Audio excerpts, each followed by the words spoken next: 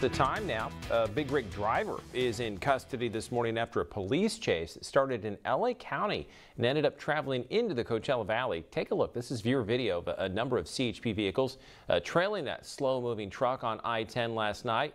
Through Palm Desert, past Cook Street. Police say this chase started around 5:30, well west of us, at Highway 60 and 57 near Diamond Bar.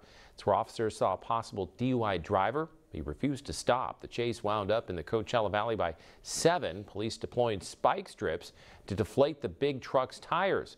Police also closed the westbound on-ramps as traffic slowed to a crawl behind this spectacle for several hours. The CHP says the truck's driver continued for several miles on that rig's rims before it finally stopped around 8:35. That was just west of Date Palm Drive in Cathedral City. The suspect was taken into custody. What a mess. All of the traffic issues it caused. Well, that wasn't the only low-speed chase in Southern California last night. Take a look at this suspect trying to evade officers in San Fernando Valley. The pursuit began just after 9 o'clock. Police say he was wanted for an assault with a deadly weapon, and at some point he took off in a golf cart and headed onto the streets with a dog in his lap. He was eventually arrested in a parking lot.